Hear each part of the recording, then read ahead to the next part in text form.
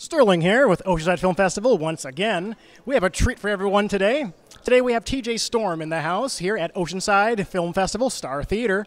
And I'm just going to be discussing his professional career, aka nerding out a bit, regarding one of my favorite industries, the voice acting industry, especially the video game type.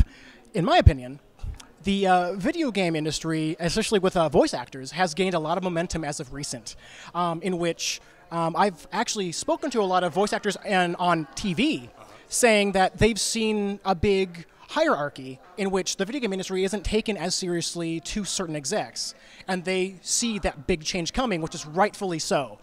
And I wanted to talk to you about kind of the journey you go on through the video game industry circuit, as opposed to maybe commercial or film voice acting, and the differences that you see. Well, there's a lot of differences and there's a lot of similarities. The big thing is I started for voice acting. I started as doing the motion capture. I do a lot of motion capture for a lot of video games and a lot of films, but I started officially as a film actor. So doing the motion capture, I would have to vocalize a lot of the performances, and while I'm doing the vocalizations, whether it's "get over here" or whatever it is we're doing, the director's like, "Oh wow, that's great.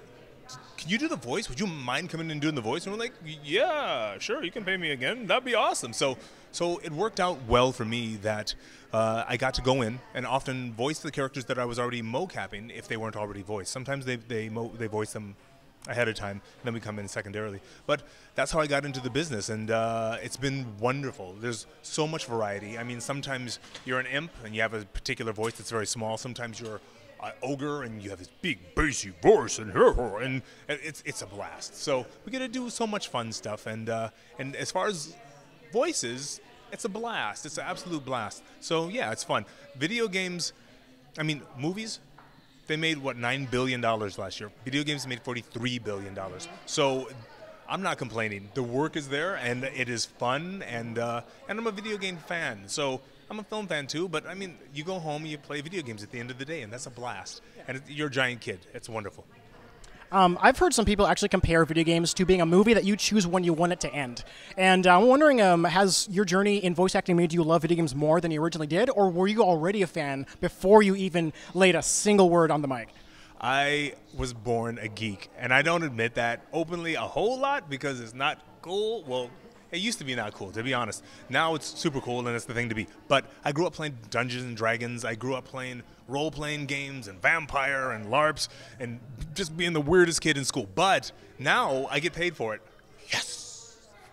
Of course, you have another extensive background, especially in the more martial arts region. I'm wondering, like, was that helpful when bringing Mocap into the essence of what you do as well? Or was that just another interest that just happened to fall in line with, hey, can you do this since you can do that?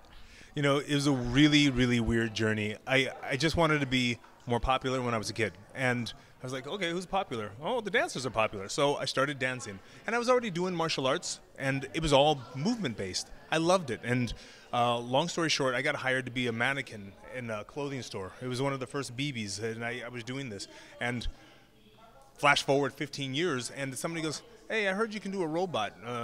You want to work on this movie? It's a little thing called Avatar. I'm like, sure, sounds fun. And I went, and I didn't know what it was, and I ended up being able to do some of the motion capture for the big, they were called amp suits in Avatar.